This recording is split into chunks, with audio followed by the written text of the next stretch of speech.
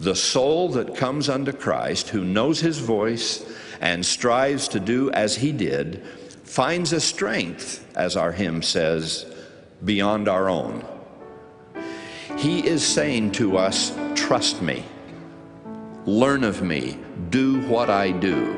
Then, when you walk where I am going, he says, we can talk about where you're going and the problems you face and the troubles you have. If you will follow me, I will lead you out of darkness, he promises. I will give you answers to your prayers. I will give you rest to your souls. How does one come unto Christ in response to this constant invitation? The easiest and the earliest comes simply with the desire of our heart, the most basic form of faith that we know. If ye can no more than desire to believe, Alma says, exercising just a particle of faith, giving even a small place for the promises of God to find a home, that is enough to begin.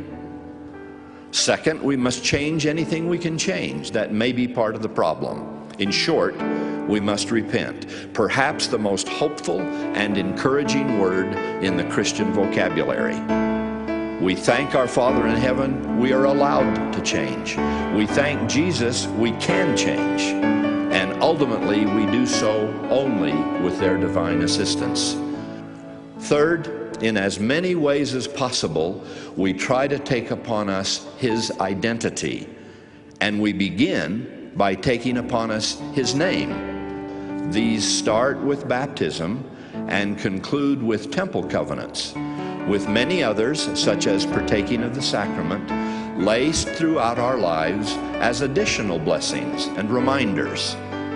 Above all else, loving with the pure love of Christ. That gift, please note, that never faileth. That gift that beareth all things, believeth all things, hopeth all things, and endureth all things.